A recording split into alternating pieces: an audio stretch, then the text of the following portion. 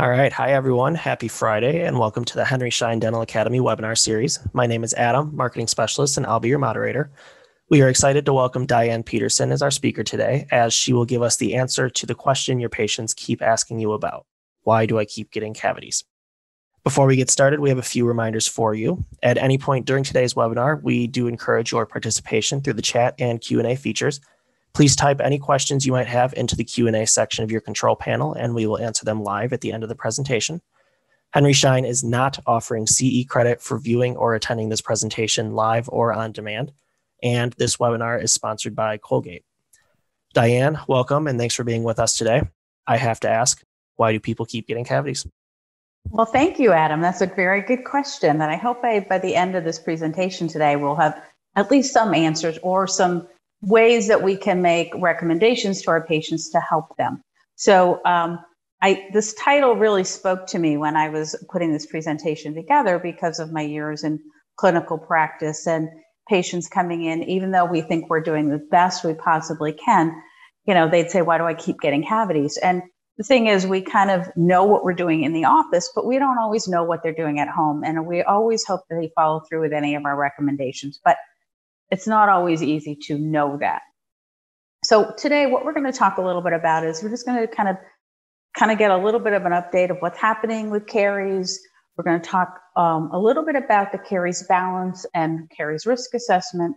And then we're going to look at a little bit of the science and some of the evidence out there now, the current science about what should we be doing for our patients in terms of caries risk management. And then we'll do a review of what's on the market today. What can we use? What can we recommend our patients? So is caries still a problem? So it's interesting to note that really 99% of caries are preventable 99% of the time. And we still have this problem. It's still definitely something that we're seeing in our practice.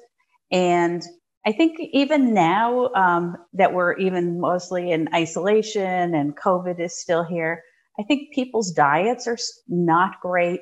I think we're eating differently because we're home. And also we need to think about our patient population because even, as early as children, if they start getting caries, we know that through the lifespan, that's always going to be an issue for them and that they're going to need to manage that condition. So when we think about that caries process, we know that there is an acid attack. We know the demineralization and remineralization process. And so really our struggle is how do we keep our patient in remineralization longer and less time in demineralization? And when you think about this caries process and going back to that thought that, we're eating differently now. We're not just, eating breakfast, lunch, and dinner. We're definitely more of a grazing population. We might get up and have our coffee in the morning, and then we have our bagel or whatever. And so we're constantly, really dropping the pH in our mouth. We're having repeated sugar exposures, and we really don't allow for total repair of the enamel for having all those, drops in our pH throughout the day. So what is the consequences of this caries activity? Well, we know that caries reversal is really dependent on balancing that demineralization and remineralization stages. And we know that if we spend too much time in demineralization, our patients are going to have loss of enamel, that subsurface is going to start to cavitate. And we really want to think about, what can we do? How can we have some kind of intervention? And at what point to really help our patients spend less time in demineralization and more time remineralizing. So this takes me to probably something you've heard about for the last, probably, I'm going to say 15 to 20 years is caries management by risk assessment.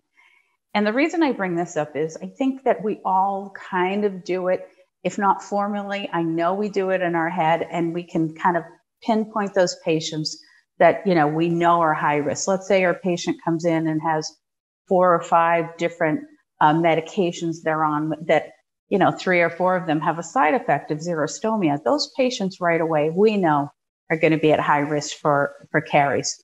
But the one thing that might be missing to that is that we really haven't quantified the disease for our patients. And when I think of risk assessment, it really, to me, gives that patient a little bit more ownership of their condition, because suddenly they're having to write something down. We're quantifying their disease for them. So what is caries management or risk assessment?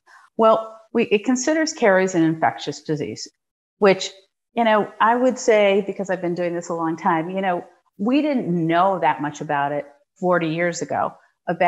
You were under the assumption, if I had a cavity filled, a carious lesion filled, I was under the assumption that I was caries free. We know that's not true anymore. And also the thing about risk assessment is we kind of get an idea of where a patient falls in the position of the caries balance. And we'll talk about that a little bit further along here, and what we can do to keep them in balance. And then really take into account, what are their risks? What are the interventions that we can do to help minimize their risk? And are there things, what we call, kind of a friend of mine calls low-hanging fruit, are there simple preventive and therapeutic approaches that we can use to kind of, based on that risk, to help them? And then for me, it's really monitoring the outcomes. So many times we make recommendations to our patients, but how do we know if they work? If we really don't monitor the outcome or have some way to measure the outcome, it's really difficult to say, yes, this really does work. I mean, the science is out there, but we also really need to think, is this working? And if not, what are we going to do differently the next time? And also, it really takes into account that we can then use, what are some of the evidence-based treatment interventions now that we can use? They're really focusing on returning that patient back to a healthy balance based on their risk assessment.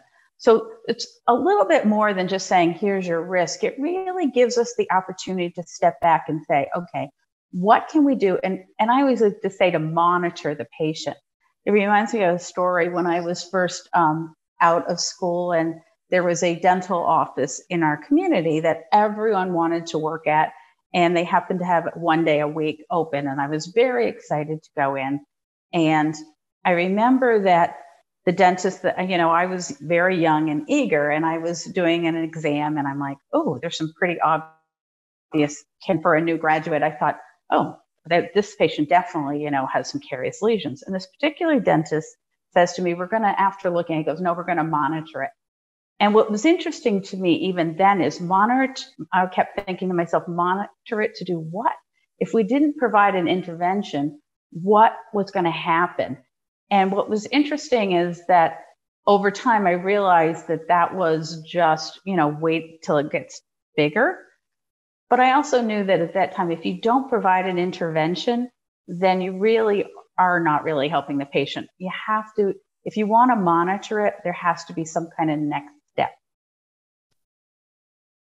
I just wanted to include the caries risk assessment code there, just so you know. It can be code. So important to, if you are doing a risk assessment, whether it gets reimbursed by the patient's dental benefits or not, it's always important to code it so that it shows that you've documented that you have done a risk assessment. So as we look at this is back from Dr. Featherstone. This is back in 2007. So when I say quite a few years ago, I mean quite about 15 or 20 years ago. So the caries imbalance for me, when I look at this, it really shows me that with that pivot point, what this is saying to me is, what a patient has, there's lots of disease indicators. There's so many risk factors in terms of caries, but really we don't have that many protective factors available to us. So in terms of what we have is we have to rely very heavily on those protective factors and really put a lot of weight on them to get that patient back into balance. So when you think about those disease indicators, you and I both know that, I love this because it's like green means go, yellow caution, and red means stop. So whenever we see any restorations, we need to stop and think, okay, how many, what was their last visit? Has it been, are they getting carious lesions every single time? What am I going to do differently if we need to stop that kind of the train from rolling? And what are their risk factors? So do they have, obviously, if they have disease indicators, they definitely already have the bacteria that causes caries. What is their saliva content? Do they have saliva? Do they have enough? Do they need a salivary stimulant? Do they need a salivary substitute? What do they have? And what is their diet like? I mean, I think a lot of times it ends up being a kind of a, one question after another, because you really have to dive deep. So sometimes we don't always know, are they telling the truth about their diet? What is their diet like? And so some of those things, and quite honestly, the diet is probably the hardest thing for us to impact, because usually people don't change their diet that easily. And then we look at the protective factors. So saliva, saliva is our friend. It is so great in terms of, antibacterial properties, moisture, and protective factors. And still today, sealants are a great adjunct preventive treatment for caries. We're going to talk we'll talk briefly about some antibacterial therapies. We're really going to kind of work heavily on fluoride, because I think fluoride is such a great therapeutic agent. But I also think that, when we learned it back way many years ago, it really doesn't get the weight it should in terms of, the use, how much fluoride is your patient getting, et cetera. And then a little bit about effective diet. So when we think about our treatment plan, and this is an example, this is the ADA's caries risk assessment. And there's many out there, and whatever works for you is, as long as you're using it, is great. But like I said, I really like this one because it kind of, even for the patient who's filling this out, I love the green, yellow, red, because it speaks to, as soon as you get into the high risk, the red, even the patient's going to know, wow, this is not good. Something's not, I definitely have too many things on the red and not enough on the green or the yellow. So with this, you can really base your treatment plan and manage your patient's caries progression by just filling out a simple form. Really puts them in and kind of, like I say, quantifies their disease, but also gives them a little bit of ownership to the disease. So for many people, sometimes we'll say, we might recommend a treatment when it's going to help them with their caries. And I'm like, my first thought is, help it do what? I mean, I really need to know, what is it going to do? Is there some science behind why we're doing that, et cetera? So really just kind of, looking at this too, is that once you're even in your practice, if a patient's low risk, you should have a pretty set protocol as to, do they need extra fluoride? What else are we going to be doing? Do they just need brushing, flossing, maybe a fluoride rinse? If they're moderate risk, do you have anything in place to say that, based on your risk, on moderate risk, what am I going to be providing my patient? What kind of therapies will I be recommending based on that moderate risk? And then once you get into the high risk, and as we know, these patients, in terms of caries management, it really is difficult. It's very complex. But is there some kind of protocol in place that said, okay, based on them being high risk, these are the things that I'm going to recommend and make sure my patient gets, so that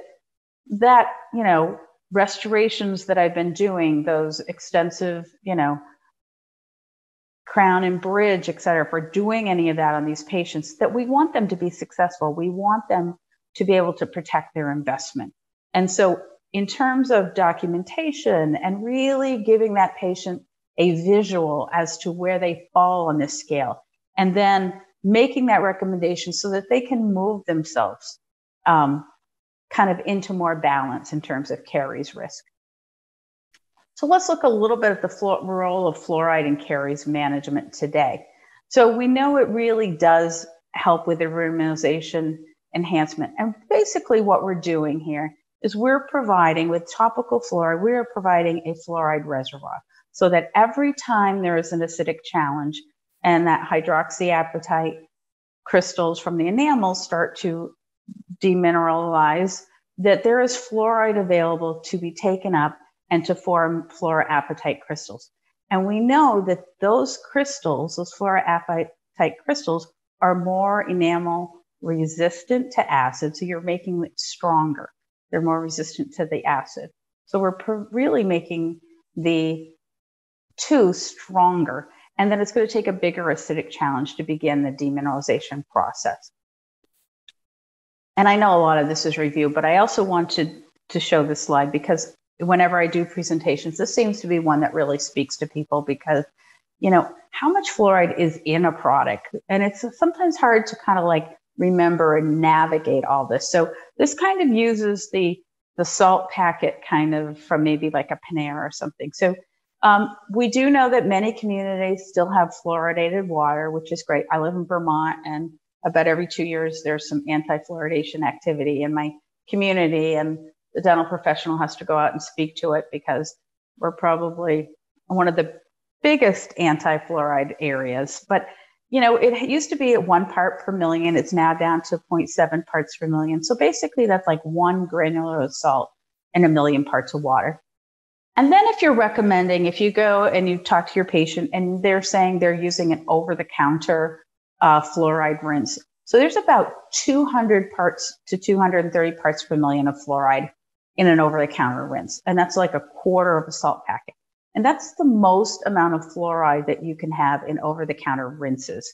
And that's regulated by the FDA because you really don't, you don't want to have to worry about ingestion, et cetera. So in terms of caries reduction, if used as directed, it's, when we're looking at decayed, missing, filled surfaces, it's about a 26% reduction if they're using it properly every day. The next is a prescription rinse, and this is Prevenant rinse. This is any rinses that are over 200 to 230 have to be prescription in the United States. So this is 900 parts per million, and this is a once-a-week rinse. And this is about 3/4 of a salt packet in 1 million parts of water. And we'll get into details about some of these later. And then if your patient is using an over-the-counter toothpaste. So in the United States, patient can have anywhere between 1,000 parts per million and 1,500 parts per million. And that's about 1 salt packet in 1 million parts of water. And if you look at the research on toothpaste that's been done, and there's been, I think the Cochrane review looked at this, and there were about 70 different long-term studies on this. And the average caries reduction was between 24 and 27% in caries. But we have to look at how the patient uses it. So in most instances, our patients, we like to think that they brush twice a day and that they, brush for 2 minutes and they floss. But the reality is they brush on average once a day for about 40 seconds. So even though it says 24 to 27%, they're probably not getting the full benefit of it because they're not brushing long enough or often enough during the day. And then we get into the prescription fluoride. So this is a 5,000 parts per million of fluoride, like our Prevenant 5,000. So it's like 5 salt packets in 1 million parts of water. And then when you get into the varnish, that's a 22,600 parts per million of fluoride. So that, I always call this like the Cadillac of fluoride. So what we're trying to do is trying to keep enough fluoride available. So whenever there's an acidic challenge, there is a bolus of fluoride in that reservoir to be taken up. So if you look at the varnish, the nice thing about varnish is it's deposited, it's there. I know there's still quite a bit of discussion about how long, does the varnish last? And, we like to think it lasts at least 3 months. Some say 6 months. In actuality, a lot of it has to depends on how many acidic challenges the patient has, how many times they've gone into that demineralization, and it does get taken up, that fluoride ion. So it's kind of a case of how much fluoride, how much topical fluoride do we want to be available to be taken up based on the patient's risk. So, and then this kind of speaks to, what's over the counter, which is prescription. What I said before, over the counter, they contain about 1,000 to 1,500 on average. It's 1,100 parts per million. And we also know that anything greater in the US than 2,500 parts per million, and the most is 5,000, is prescription. And I will say that I live close to the Canadian border, probably 2 hours from Montreal. And actually what's nice is Prevenant is over the counter there, which is really kind of a treat compared to what we have here. So let's kind of now look at, so we've kind of looked at, we just a quick review of, is caries a problem? Our patients are getting cavities. What are we doing for them? We know that the fluoride's available, but let's look at the science. What is the science saying we should be doing in practice in terms of what are we recommending? What kind of treatment are we providing for our patients in terms of caries risk?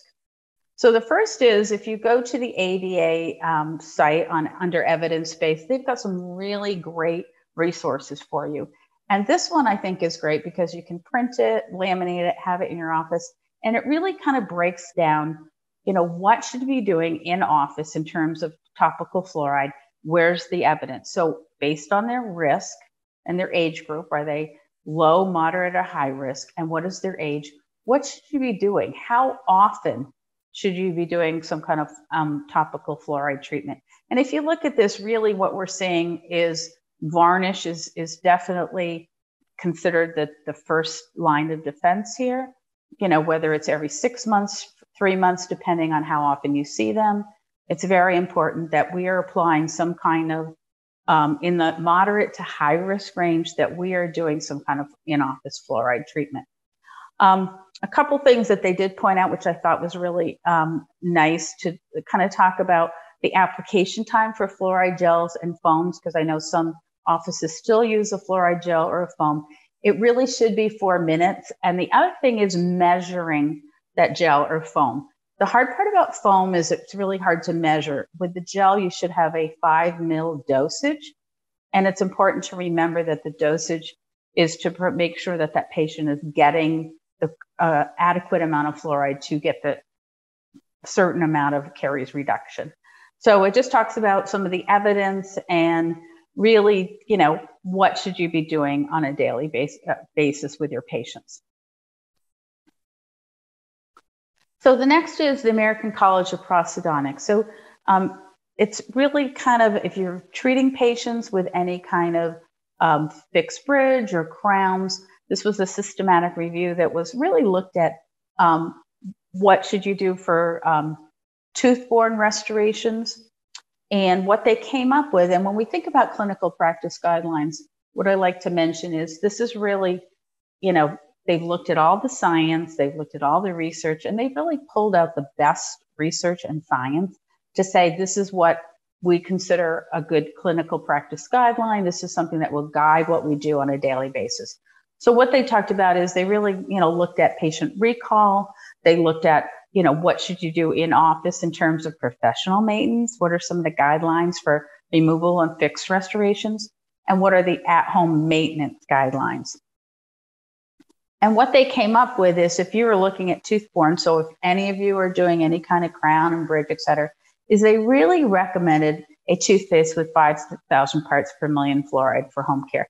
So there's quite a bit of science, and we'll go over that a little bit later, about the 5,000 parts per million, especially when we talk about the, really maintaining that restoration, having a long life. When I was working in clinical practice, every one of my patients who had left with either crown or bridge left with a 5,000 part per million of fluoride. That was part of their first, as they left, because we really knew that it was super important. We didn't want recurrent caries around those restorations. And it really was a way to show the patient that was a strong recommendation, that in order to maintain that restoration, this is what they needed to do. And then we look at the ADA came out in November of 2018, and they really looked at what are some of the clinical practice guidelines for the non-restorative treatment of caries.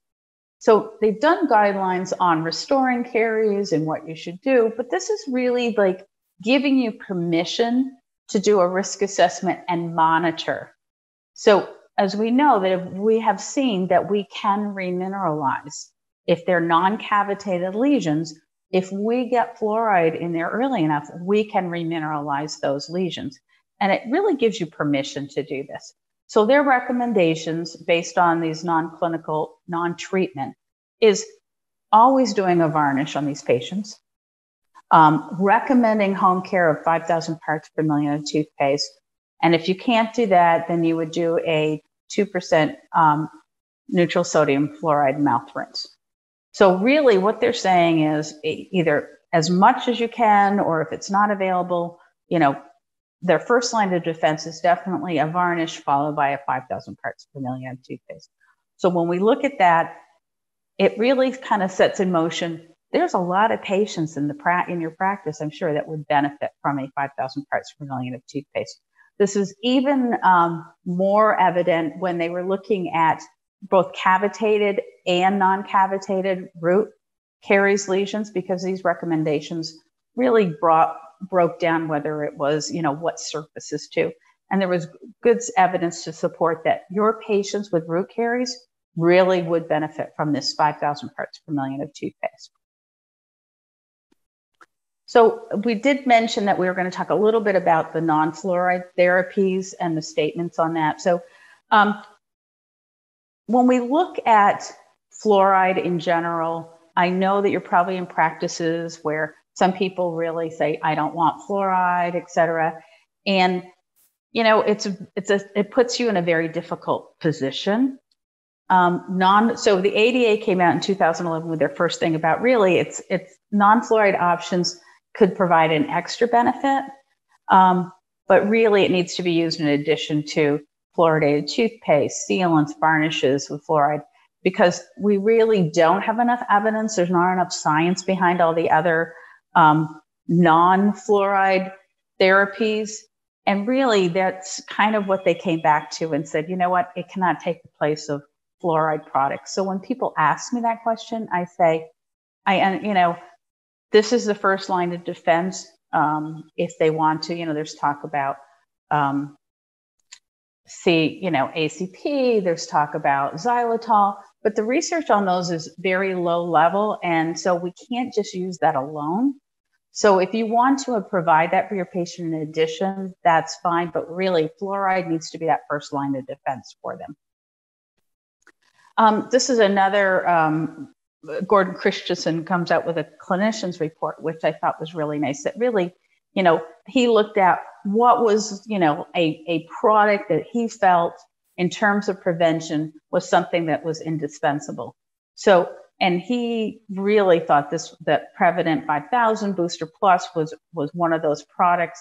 By talking to dental professionals, a 5,000, it's really an indispensable product, because how many of our patients have moderate or high risk caries? Almost all of them. How many have a crown or restorations in their mouth, or some trying to control their caries incidence? Quite a few. So this was kind of nice to see that, this is something that really we should think about as being a definitely first line of defense for our patients. So let's take a look. We're going to take a look at fluoride products, and then we're going to kind of put this together to see, okay, what does this mean? How can I use this? And how do I get this caries risk and pull this all together? So we're going to briefly talk a little bit about some of the products. And when I was putting this together, I find that I get a few of my counterparts say, well, why do you talk about all these different ones? Because we have different Prevent products, but I like to tell a little bit about the history of it. So Prevent 5000 gel was really our first generation of 5,000 parts per million of fluoride. So this one has been around for probably since 1990. And that was working in clinical practice. I remember this is what we gave people. And we did a lot of fluoride trays. And this was something that we used, after a patient would brush and floss, we would hope that they would use this. So when we look at the research here, it helps prevent decay. It arrests up to 91% of root caries, and it's safe for ceramic restoration. So this kind of is some of the research that we look back at that ADA clinical practice guidelines that they were talking about. This is pretty significant when we think of our patients with root caries. I mean, we have patients that our patient population is getting older. We have a lot of recession. They're more likely to have caries. And this is a really good product. 5,000 parts per million is very effective for root caries. So then we went to our next generation. And for me, the reason was patient compliance. I mean, we're asking them to brush, floss, and then brush again. And we know how difficult that can be. So this kind of took that extra step and combined them. So here we have the 5,000 parts per million, this 1.1% sodium fluoride, and with the really significant remineralization in caries in 3 months in one step. So we really kind of took their protocol and their prevention, routine and kind of shrunk it down a little bit. So we were hoping that patients would be more compliant. So then we get into what we call our third generation. This is our Prevent 5000 Booster Plus, our booster line. And this is 5,000 parts per million, again, of fluoride, 1.1% neutral sodium fluoride. This has Fluoride technology in it and tricalcium phosphate. So when we talk about Fluoride technology, what I like to think about is this technology actually shifts the pH slightly for better uptake of fluoride, because we know we need to kind of shift the pH slightly for uptake of fluoride, and this does it in a neutral sodium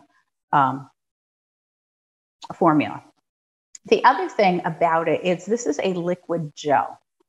So not only does it also disperses 26% faster than the Prevent Plus you saw in the previous slide, which is great for those patients in the first 30 seconds, because if they're only brushing for 37 seconds, we're getting that fluoride into more areas in a shorter amount of time.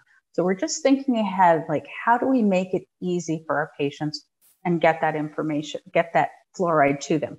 This also has tricalcium phosphate in it, which is considered an active ingredient. Then along that line, we're thinking, okay, how many of our patients have dry mouth? And all these patients need the 5,000 parts per million. So this is a prevalent dry mouth. So this is for any of your patients that have xerostomia, et cetera. So it is SLS free, and it has more of a soothing mint flavor, because a lot of times patients with xerostomia have a very difficult time with too minty a flavor, so it's pretty mild. Then we have the Prevent 5000 Ortho Defense. This is perfect for your patients that are, in ortho. It prevents white spots, lesions before they start. If you're doing any patients with Invisalign, it's really you want your patients using some kind of 5,000 parts per million of fluoride, because you don't want those white spot lesions for when they are finished with their ortho treatment. Then we have Prevent 5000 Sensitive. Now, I will tell you that sensitivity is a big problem with patients, and we have lots of patients with dentin hypersensitivity, many more than you think. I think 1 in 4 patients have some dentin hypersensitivity. So this not only helps so that if you have recession and exposed root surfaces, not only do you have the fluoride to help with caries, but you have the 5% potassium nitrate to depolarize the nerves. So you kind of have, this is called a dual active prescription product. And then we have our Enamel Protect, which is definitely something we're seeing a lot of in terms of erosion. And I think this goes back to a little bit of what I talked about with the diet.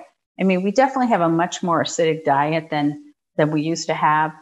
And, even people who are like vegetarians eating a lot of citrus fruit. So, and many of these patients who have erosion not only have loss of enamel, but then they sometimes have dentin hypersensitivity. So this particular product is a 1.1% sodium fluoride, and it also has potassium nitrate. Now, the nice thing about this line is it really is indication based. And we are in a time where patients are looking for things that are very patient centric. So they want to know that it's definitely it's not one size fits all. What are you giving me that really is tailored to my situation and what I need? So this is our fluoride varnish, which is ready to use. This is 5% sodium fluoride, 22,600 parts per million, coming in a variety of flavors. And I hope that you will find that the nice thing about this is it goes on really easy. It has good fluoride release according to the ADA's fluoride release studies, and that in your practice, you really will turn to varnish, because I think that really is probably providing the best fluoride in-office treatment for your patients. And so now we're going to talk a little bit about advantages of dispensing fluoride, prescription fluorides for patient and dental professional. And I kind of go back to the story I was telling you in my practice that we worked is that was part of a, when you left, you got your first Prevent 5000. And at the time that was Prevent 5000 plus, because we didn't have the liquid gels at the time. And the reason was it really made the patient realize that it was something that we strongly recommended, strongly encouraged, and we wanted them to continue on that regimen, because otherwise it was less likely, as soon as they had to fill a prescription, it was one extra step. And the other thing is they will probably end up at the pharmacy getting a generic unless you write down that it will not be substituted. It's many times more cost effective for the patient. And what we always did is we gave them a choice. The first one they got the Prevent in the office when they left. And after that, if they wanted a prescription, we'd do that. But many times they would come back and get that from the office. And the other piece I liked about it is it kind of showed me that they were using it. If they didn't, if they gave them some and they never came back and got more, it kind of showed me they weren't using it. So then when they'd come back and they would say, oh, I have more cavities, you really could say, well, this is only supposed to last this amount of time. You really couldn't know whether they're doing follow through or not. The other thing that it could be is a really income generator. In a time like this, where we're looking at the bottom line, is there a way we could generate a little extra income? So on this table, we have a little bit about, sales per unit and how much the unit price is. So let's say if you're not buying as many, it's $14.49. If you sell it for $20, you're making a profit of $5.51 and a yearly profit of $1,100. Well, what's interesting is that if a patient goes to the pharmacy, especially if it's not covered by their health insurance, they're going to be paying anywhere between $25 and $35 for that particular product. So what we're trying to do is a way to make it beneficial to the office, but also beneficial to your patient, and a convenience, and much more convenient for them. So the other thing I think is super important is always code for the insurance. Prevent, some might pay for it, but it's important to definitely code for it. And also this kind of goes along with the caries risk assessment report and documentation. Even though you can't really officially charge for it in some areas, some insurance companies will let you. It's always important to document that they're high risk for caries. That then allows you that patient might then get the dental benefit for the varnish. They might get reimbursed for the Prevent. It just depends on their benefit package, but it's very important that we always code for it to make sure that people are aware that it's been done. And then if you need to write a prescription, these are the NDC codes, and also, dispense as written. You can order free prescription pads from us, which makes it easier. But I think most of them are now kind of going to electronic anyway. But definitely you can put down do not substitute. But I will say certain states still mandate generic, whether you say that or not, depending on the program and the insurance. So something to think about. But this is a slide that if you want to take a picture of, is kind of nice to have. So let's talk a little bit. So we've kind of done just a brief, we still have patients with caries. Are we doing a risk assessment? I think that is probably super important to think about incorporating into your practice. We've talked about fluoride. We've talked about what the science is here. So now let's talk a little bit about how we put this into action in your practice. So do you have a clinical protocol, and what does it look like? I think the first thing, and the one thing that really makes it difficult with patients and kind of managing their caries, is everyone being on the same page.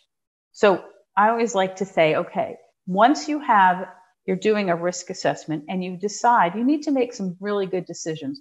What was our first line of defense? If a patient's moderate, what are we recommending? Are we really asking what kind of toothpaste they're using? Does it have fluoride in it? That would be kind of the first question. Are they rinsing? Is it a fluoride rinse? What kind of rinse is it? How much fluoride, understanding how much they're getting. And if they're not really having enough fluoride and they're still having caries, then we need to do kind of, what are we adding on? Is it, if they're moderate, are we doing a varnish in office? Are we sending them home with some Prevent 5000? Is that the first line of defense? What are we doing with them? What is our office protocol so that everyone's speaking the same language and on the same page, so that you can really say to the patient and to anyone else who says to you, if you had to, with a board of dental examiners, if you had to back up and document, we did a caries risk assessment. Here's what we recommended. Here's our protocol. Always good things to have, because those are things that really will allow you to monitor the outcomes. Is that particular therapy working for this patient? How do you know if you haven't monitored and written it down? And then when I think of this, I think about the great thing about getting everyone on the same page, but also having a good risk assessment and a good protocol, is that it's very predictive. I mean, you can predict, as soon as you see that risk assessment, you can predict what their risk is. How are we going to help them? We can then really put together a good preventive plan for them that makes sense for that patient. We can make it personalized. Like I said, we are in an environment where people want patient-centric, very personalized recommendations. It's not one size fits all. And then it really gives them ownership of their condition. I mean, I do not want my patients coming back saying, why do I keep getting cavities? Because suddenly that puts the ownership on me. I want them participating early. I want them owning what happens in their mouth. They'll be the first ones to say, you know what? I didn't use the stuff I recommended.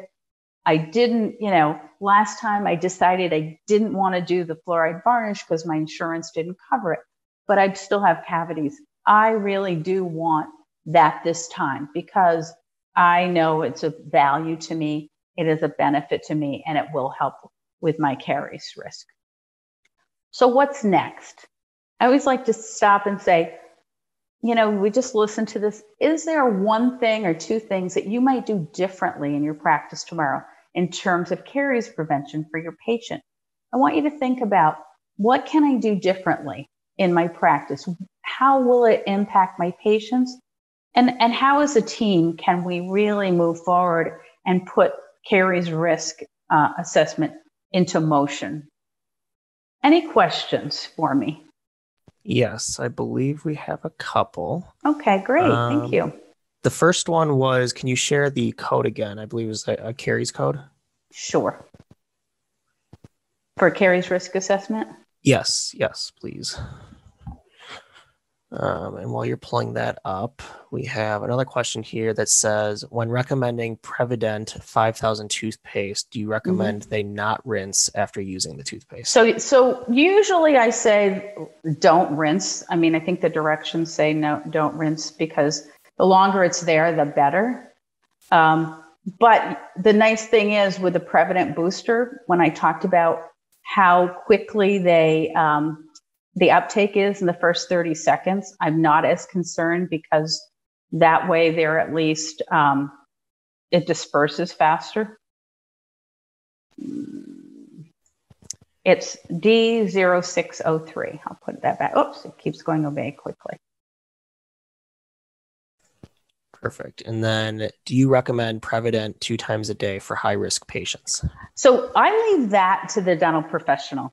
I mean, if I do want them brushing twice a day. If they're high risk, in my practice, I would say every time you brush, use it, because the more often that you keep that fluoride reservoir, available, and they're having a lot of acidic challenges, it probably doesn't hurt. The research was done, though. Any of the research we've done was once a day, but as a dental professional, that is definitely your decision. And if you think the patient would benefit, absolutely. There's no harm in doing it twice a day. All right. I've only got one question left. So if anyone has any questions, feel free to throw them in the chat or Q&A and we'll answer them. Otherwise, we'll get a couple minutes back in our days here. The next question is, how effective is the varnish for proximal caries? So what you're creating with any varnish is a fluoride reservoir. So anytime that shift in pH and those hydroxyapatite crystals come out, they form back as fluoroapatite. So it's just as effective for interproximal as smooth, any smooth surface caries. Isn't it true the instructions after giving the varnish there is no eating for 6 hours? Yes, most of them, it's usually no eating or drinking something, but I think it also says nothing hard or hot. I'm just going to be, it says that, but I have to be honest, all our patients are going to do it. So I always say, you tell them that and they're probably not going to do it, but you're still also talking about a very high concentration of varnish, of fluoride. And how is the varnish applied? Use it in office or at home? It's in office, and you use it. It's actually a little brush. You briefly dry the teeth. You don't desiccate the area, just dry it. And then you do swipes. And I usually recommend that you do the maxilla first, because saliva actually is activated. Varnish is activated by saliva. So a lot of times people say, oh, it clumps. Well, it clumps because you've had it in the mouth with saliva and then you put it back in the varnish. So I usually say, take some out, swipe it, wipe it on the gauze. I usually do the facial of the maxilla first, and then the lingual, and then the facial, the mandible, and then the lingual mandible, because that's where the most saliva is. Is RX fluoride toothpaste safe during pregnancy? I haven't really, that's not something that they actually do studies on pregnant women. So I can't really, I would say probably I wouldn't use it without physicians okay, because it's not something, people don't do research on things like that on pregnant people, women. I just had a comment here that says our office prefers the foam still due to waiting only 30 minutes to eat. If you go back to the ADA study on foams, the only problem with the foam is you can't measure it. It has to be 4 minutes. And they really, when you look at they couldn't extrapolate any good science behind it. So they're recommending the gel versus the foam on that. So, but it's your preference, but definitely make sure you measure it and do the 4 minutes. And then have a question here. Not sure if you'll be able to answer it, but I'll try you. Okay. What do offices typically charge for D9630? I don't know the answer to that. I really don't. Looks like we got one more question here. Okay. Is there any age restrictions for the products that you shared with us today? Yes, some of them. The Prevident 5000 is over the age of 6, just because of ingestion. Supervision always for those things. And varnish can be used. The American Academy of Pediatric Dentists recommends varnish for all children. So there's no age restriction on that. Great. Thank you for answering those questions. If anyone has additional questions about today's topic, please feel free to email us at webinars@henryschein.com. Additionally, if anyone is interested in attending future Henry Schein webinars, I encourage you to visit henryscheindental.com/webinars for our upcoming schedule. As a thank you for attending today, everyone will receive the recording of this webinar via email next week. Actually, we got a couple more questions here. Okay. Oh, what's the code again? Someone needs the code. 0603. 0603. All right. Put that in the chat for everyone. Cool. Diane, unless you have anything else, I think we're good to wrap. I think we're good. Well, thank you so much. No problem. Thank you. Thank you, everyone. Have a great weekend.